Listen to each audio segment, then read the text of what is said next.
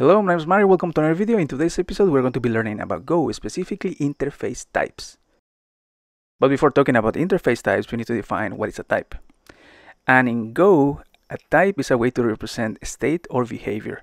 There are basic types like strings, numeric that include integers, pointers, floats, and complex types. And depending on the size that you want to store, you may select different types like int8 or int64. And there are also booleans that represent a true or false value. There are other types like runes or bytes, but those are aliases to the numeric type, so that's why I'm not mentioning them.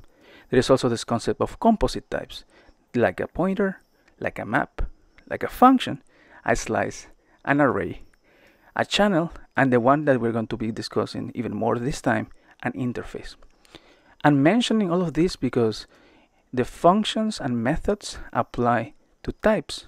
They don't necessarily, in the case of functions, and the case of, you don't necessarily have to pass in a type, or rather a value of a type, but in the case of methods, those are associated to the type that it belongs to.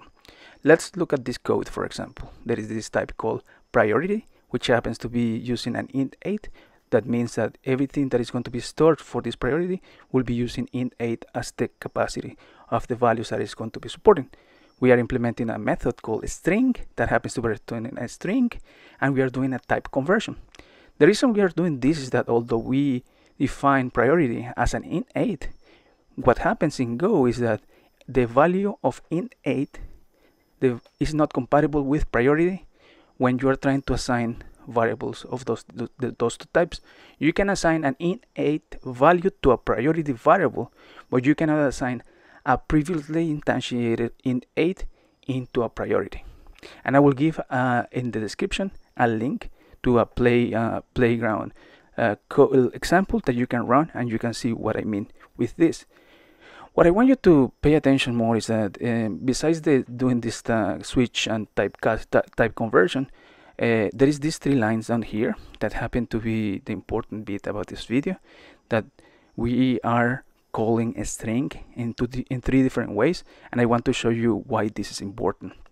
First, let's look at p.string. This is a method.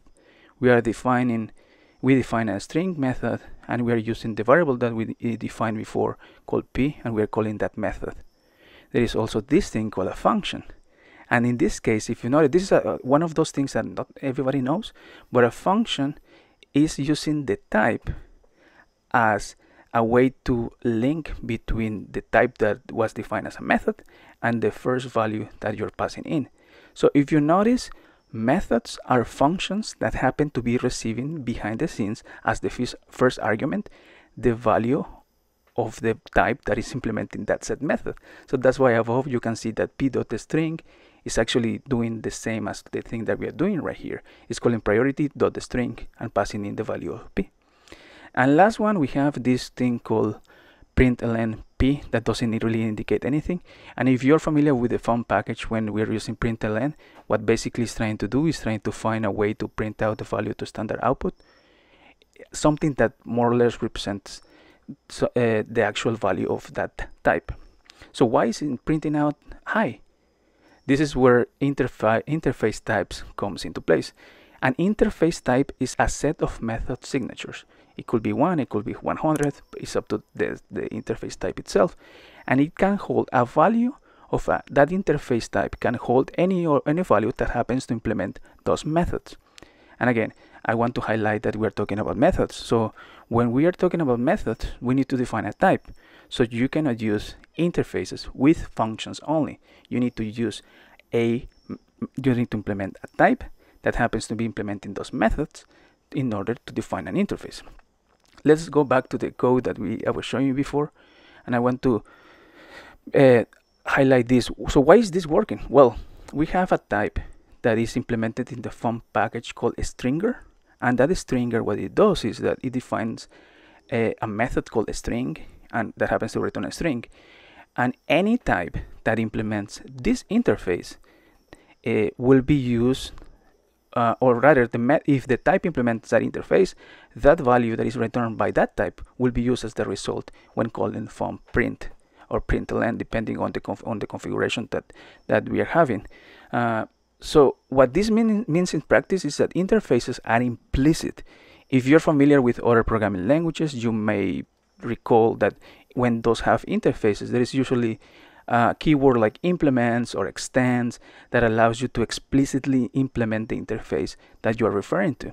In Go, that doesn't happen. Everything is sort of implicit.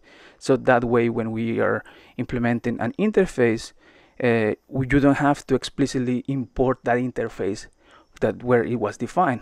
You literally can define the methods on your side of the package, and if you happen to be implementing the same method that the interface on the other side of the package implements, then you will be implementing that set interface.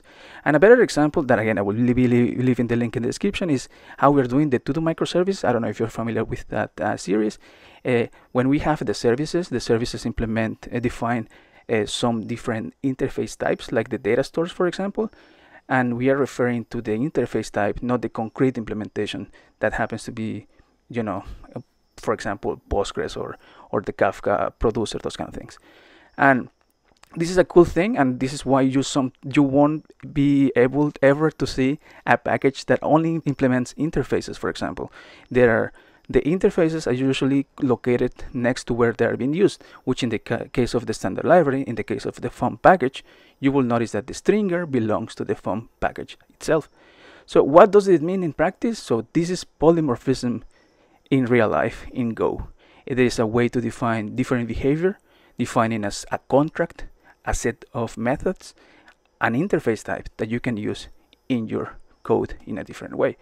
So this actually opens the bag, or opens the possibilities to a lot of things, because like that we're talking about types. What about the interface, empty interface? What about the nil interface? What about type assertions? And what about all the other things that you can do with interface and types? Well, I will be covering those in a different episode, but for now I just want to leave you with this idea of interface types and how you can use them when building programs in Go. So if you have any questions or any comments, just let me know. I'm always willing to help you in any way I can. Take care and see you later.